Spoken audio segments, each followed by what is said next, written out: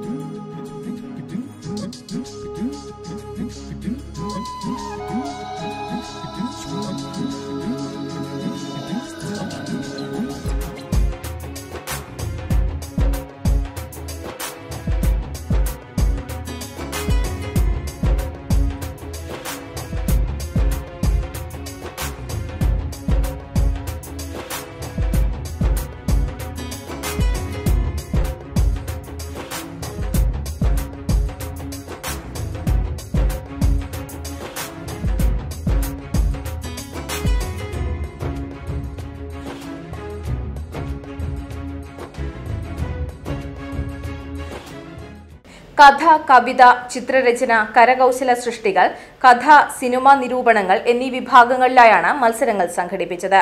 കരകൗശല, ചിത്രരചന വിഭാഗങ്ങളിലെ മത്സര വിജയികളെ അറക്കിലാട് AKG സ്മാരക വായനശാലയിൽ പ്രശസ്ത കലാകാരൻ ബേബിരാജ് വള്ളിക്കാട് പ്രഖ്യാപിച്ചു. കൊറോണയും ലോക്ക്ഡൌണും എന്ന വിഷയത്തിൽ ചിത്രരചന വിഭാഗത്തിൽ 1ാം സ്ഥാനം വിൻസിയും 2ാം സ്ഥാനം അഞ്ജന V. രമേശും നേടി.